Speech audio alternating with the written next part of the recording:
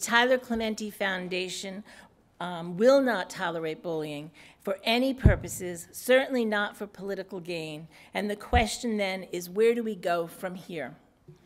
During the campaign, we were the first anti-bullying organization to call on all presidential candidates to put bullying on the national agenda, and we succeeded. Hillary Clinton made specific policy proposals against bullying and cyber harassment in schools, and those were proposals that we strongly endorsed. And now our future First Lady, Melania Trump, has stated that she too wants to work in the cyberbullying field for the next 4 years. The Tyler Clementi Foundation welcomes her commitment.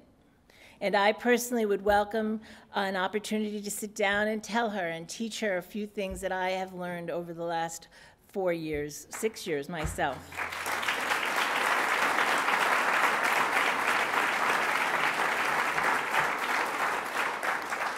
But I do believe that if she truly wants to work and move forward on this very worthy initiative, which I have dedicated my life to, she must first look back and recognize the toxic display of bias, bullying, and cruelty so many marginalized groups have felt at the hands of the Trump campaign this past election season.